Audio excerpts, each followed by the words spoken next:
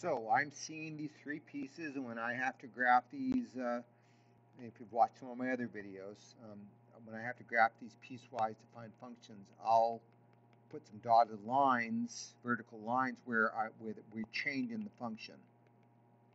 Okay, so what I'm seeing on this, so when x is less than or equal to -1, I'm going to graph the horizontal line, y equals 0. Now, some people might be having a little bit of trouble that when I have y equals a constant, that's going to be a horizontal line. Because really what's happening is y equals 0 slope plus the y-intercept, right? But we don't worry about writing the 0 slope. So they're telling me it's 0, so I'm going to have a filled in circle because it's inclusive, and I'm going to shade to the left.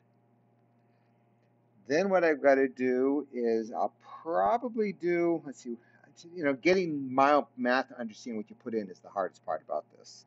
If you can do this manually and get it right, then you're golden.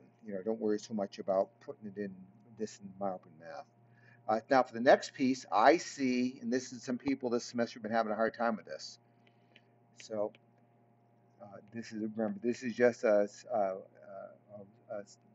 linear function with a slope and a y-intercept.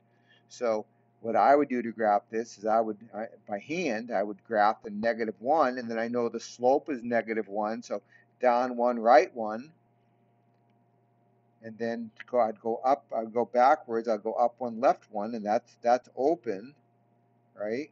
And there's that graph here. Let me change this so it's blue.